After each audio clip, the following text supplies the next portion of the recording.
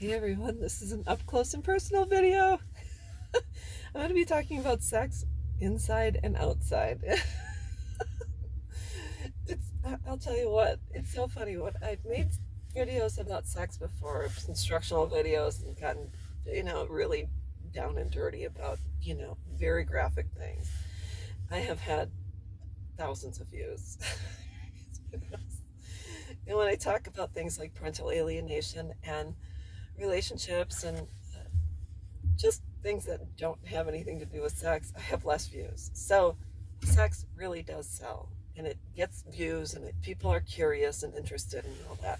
So I want to talk about sex inside and outside, and this has nothing to do with the act of sex or lovemaking or anything like that. It's not an instructional video on how to have sex outside, because people can walk outside and have sex anywhere. I'm talking about sex inside a relationship and outside of a relationship.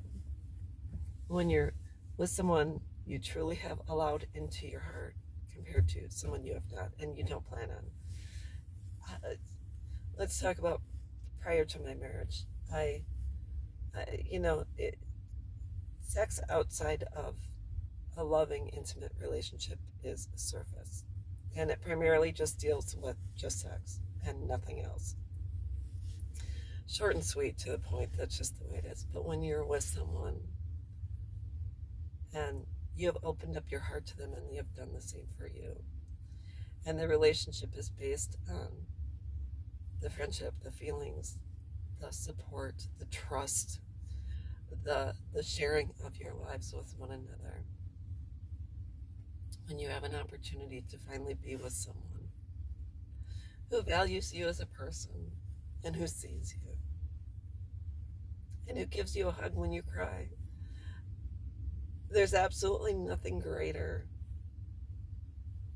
because your relationship is not just based on sex. Your relationship is based on everything that has to do with head to toe.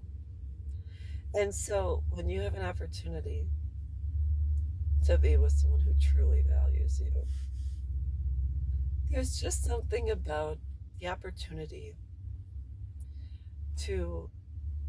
that you can be silly and it can be funny.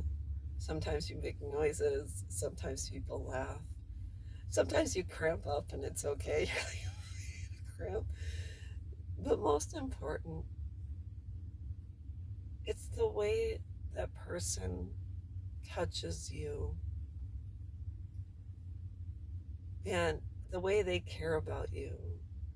And if you get to a place where, if you get older and you have to stop because maybe, like I said, you get a leg cramp, they're okay with stopping. They're like, oh, okay, I don't want you to hurt during this process. They just care about you.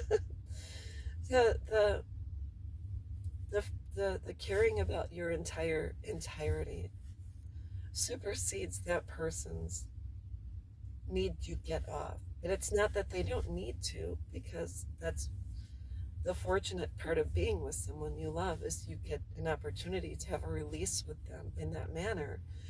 But I think the secret is when you're with someone and you're in a committed, loving, and healthy relationship. If you're not able to do it tonight, you can do it tomorrow night, or else if you're busy this week, you can make time on the weekend.